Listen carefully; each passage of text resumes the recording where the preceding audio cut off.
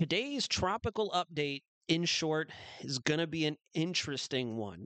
So I definitely want you to hang with me to the end. I'm going to get you all the information that you need to get you ready for what looks like a somewhat sporty August. And we'll talk all about that.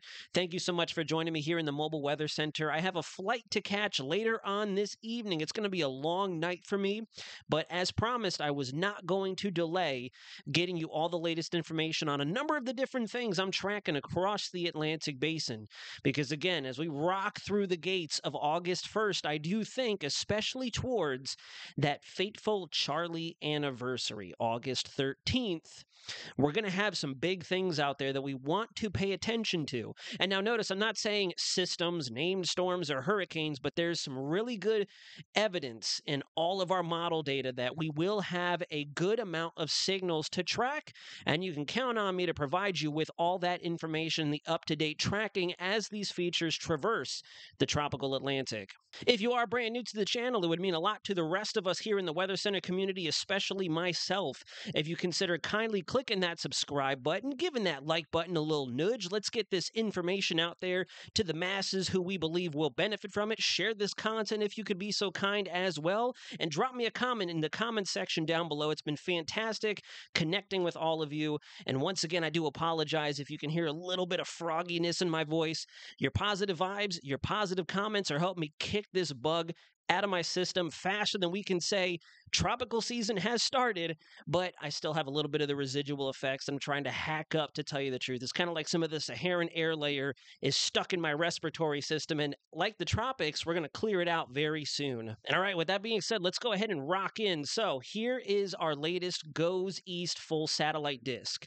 Number of things going on. First and foremost, the Eastern Pacific is ablaze once again as our convectively coupled Kelvin wave, a la the MJO, pulses across the equatorial regions of the Pacific. We have a number of different areas of interest, and I do believe we have some strengthening named storms out there as well. Not going to pull that up just for the sake of time, because I really want to get into the meat and potatoes of the Atlantic.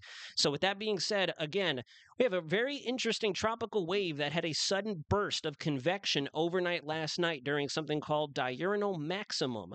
It does have a little bit of anticyclonic outflow. You can see the fanning out in that clockwise direction, the fanning out of that upper level cloud cover, the cirrus overcast that protrudes from the thunderstorms that did form near the wave axis itself.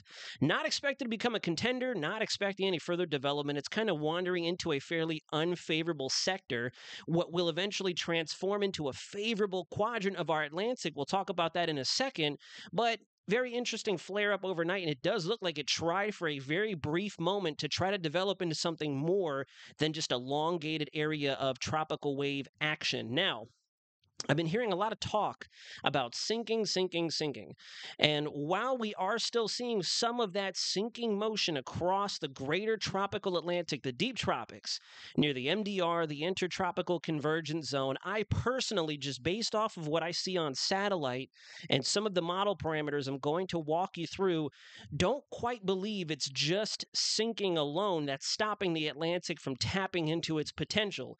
We've got some good substantial warming that's occurred across the MDR, the greater tropical Atlantic, and our subtropics have notably cooled. We no longer have that enormous bubble of extreme warmth near Bermuda off our east and northeast coastline. And I think thermodynamically speaking, that is going to give us a little nudge as we walk through August, and especially September, and then into October.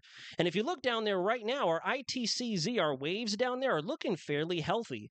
We can hold convection, we can hold showers and storms, and the moisture content with each of these individual waves. Here's the first one that we're really going to be tracking over the next 5 to 7 days. Still looks fairly okay.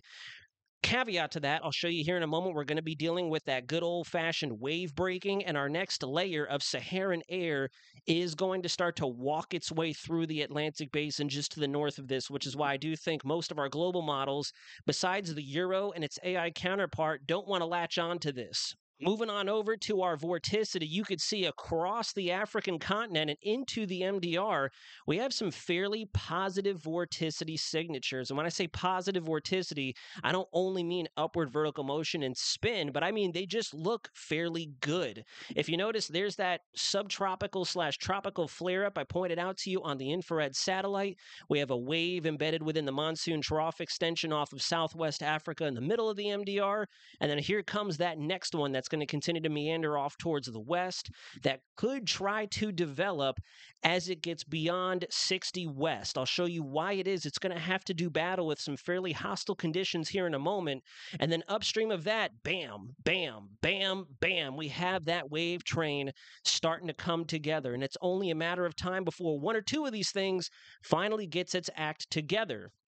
If I move you on over to our precipitable water, forgive me, I haven't pulled this up as much as I probably should have, and I'll go ahead and open it up a little bit so you all can see a little bit better. This is our precipitable water satellite image, basically showing you where your greatest pockets of moisture are. Different from the water vapor, this is only showing you moisture. It's not showing you too much of that dry air, any of the vorticity, or any other kind of feature. It's just showing you water. Notice the name, total precipitable water. It's all the moisture in your atmosphere at all layers.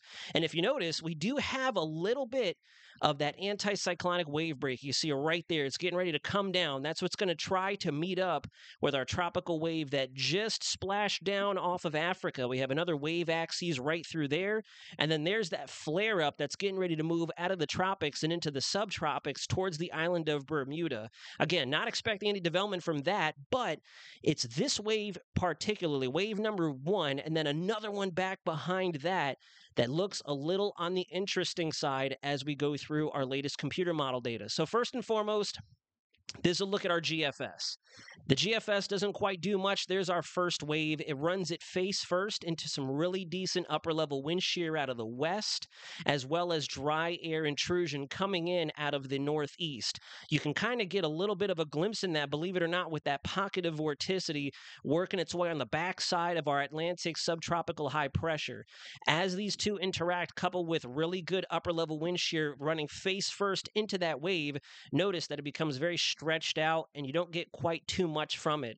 Although for our islands out there, the Leeward Islands, the U.S. British Virgin Islands, and any further west from there, Puerto Rico, Hispaniola, you name it, we're going to see an increase in our overall tropical weather phenomena. You might get some winds out of it. You're going to see some pockets of heavier rainfall. But right now, the GFS, anyways, is not counting on development, but it is expecting it to traverse your island chain. Now we move over to the actual relative humidity in the atmosphere. And I'm going to walk you through this very quickly as well for the sake of time. There goes our first wave.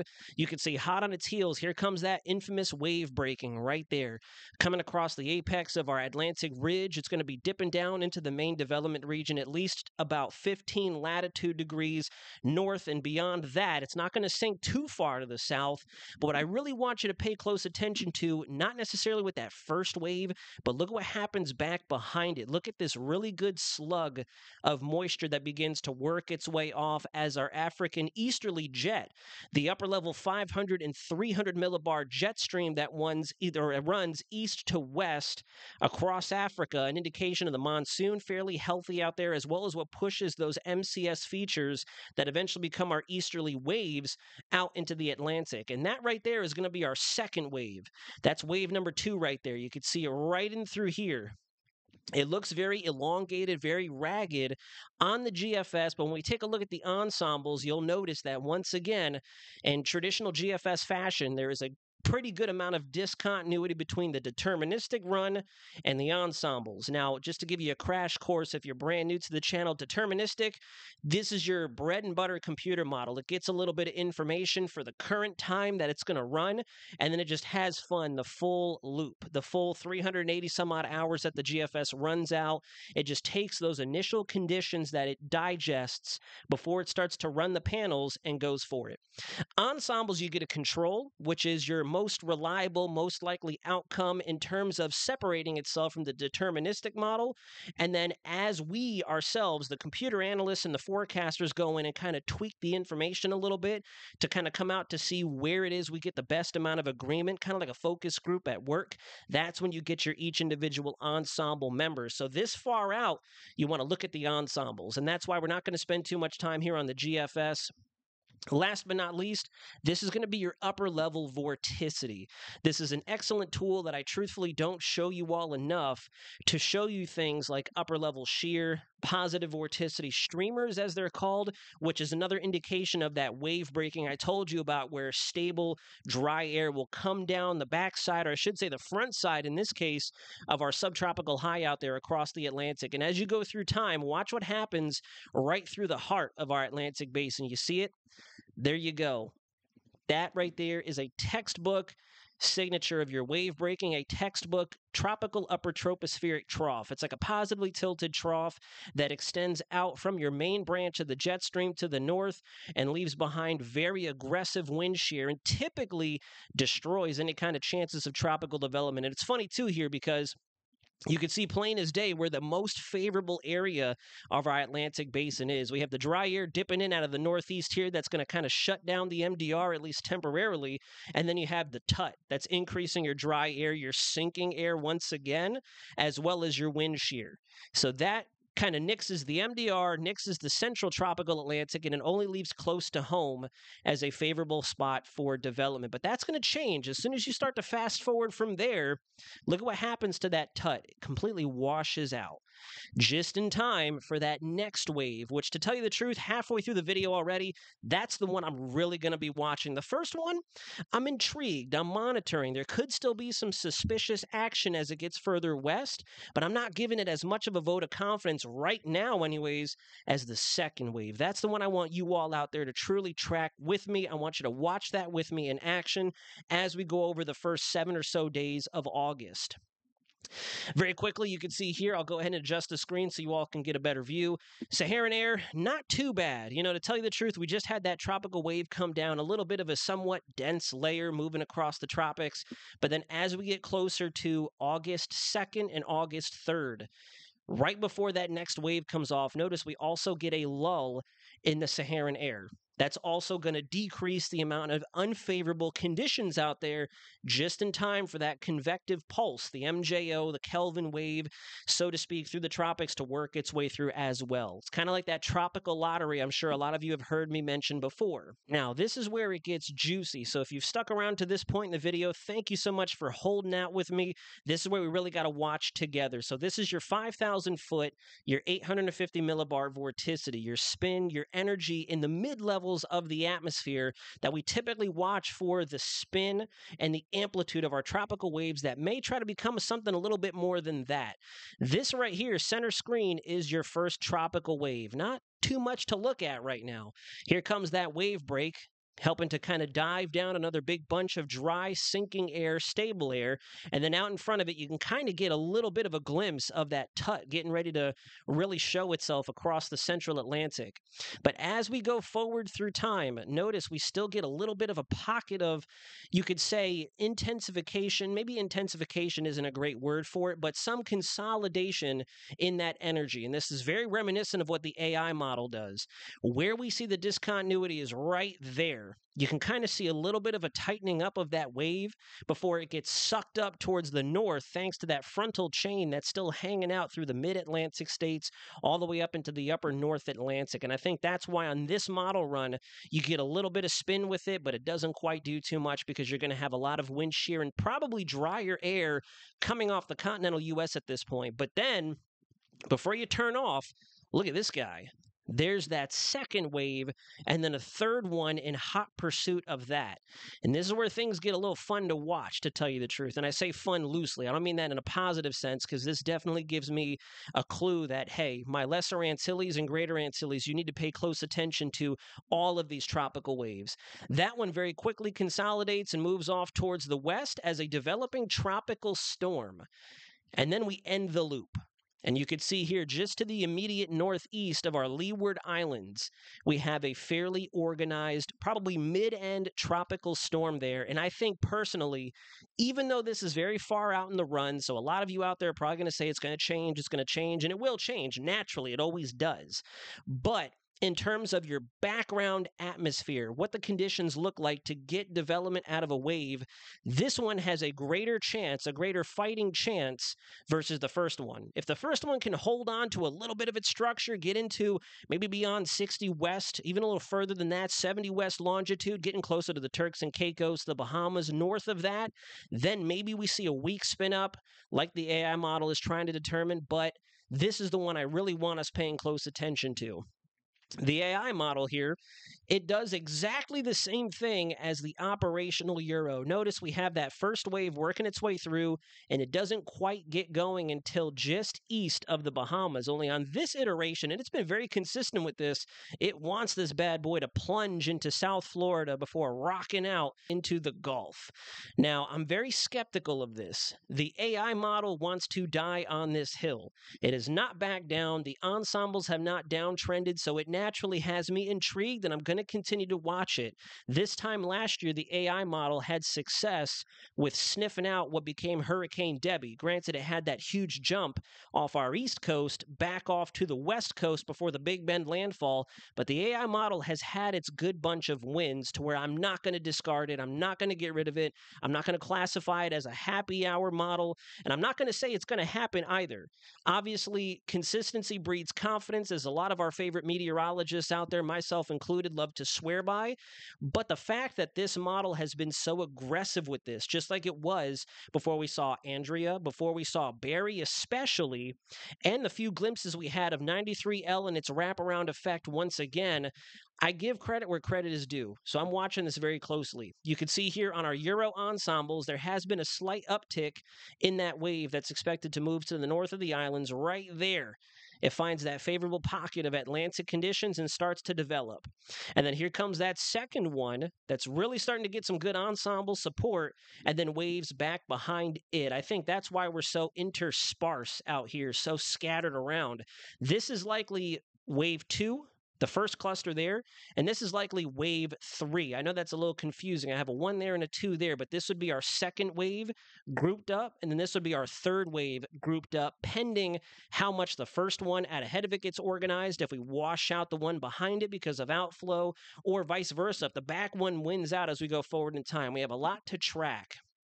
But what gives me the chills, to tell you all the personal truth, is the fact that we have these things moving towards the southeast right around the 12th and the 13th of August. And if you've all been watching this channel for a while, I've said 2004 is in my back pocket as an analog, and that definitely has my eyes open. That's another little personal reason I'm watching very closely. Finally, you go over to your AI ensembles and you rapid fire through. Notice again, there has not been a drop in support for that first wave. Tons of this ensemble agreement that we do see development off our southeast coast, and then we bifurcate or diverge from there. Models touch. Some of the ensemble models try to dip to the west as our ridge to the north builds back in. Others try to find an escape route up through the mid-Atlantic or just off the immediate east coast. And then the second wave and then the third back behind it is also gaining a little bit of agreement by the AI ensembles. You could see a pretty active cluster there from the Gulf all the way through to the central MDR. And the GFS, so I don't know if y'all picked that up. We got some thunder and lightning happening outside. And then finally, to wrap things up, even the GFS, it doesn't quite love the first wave too much. You can see maybe a very small handful of members moving through the Bahamas there, but then look at the second one there as we get closer to August 8th, 9th, 10th, and then look at that. Right around the 12th through the 13th once again. So our ensembles are sniffing something. Some of our operational models are trying to do something with it as well. And I really do think that regardless of what happens over the next 2, 3, 4 days, we can't get ahead of ourselves. I'm not saying development, yes. No development, yes. I'm right in the middle ground here. I'm kind of walking the tightrope. I'm intrigued by what I see. Some of the science, especially deeper into August, makes sense. So just know, for you all out there, this has my eyes wide open. And I think, like we've said in multiple videos before, this is the part getting close to where we have to hold on to our butts. And with that being said, we'll go ahead and wrap up the video. Thank you to all of you who have watched to the end. Thank you so much for all your genuine support, your kind words, not only wishing me a fast recovery from this nastiness, hopefully getting back home, settled in, back to the grind, back to the gym, will help to flush out the rest of whatever this is from my system. And I really do think I need to be at 110% here within the next few days to track all this mayhem that could be coming across the tropics. So we'll talk to you all again soon. Please stay safe out there. We've got a pretty rough heat wave going on across the south and especially the southeast, from heat advisories to excessive heat warnings unfolding because of that death ridge that's just holding on for dear life that could come back to bite us in terms of the tropics if these things do slowly get going. But we'll see you again very soon from home base. I promise you that. Until next time, this is Weather Center Nazario, signing out.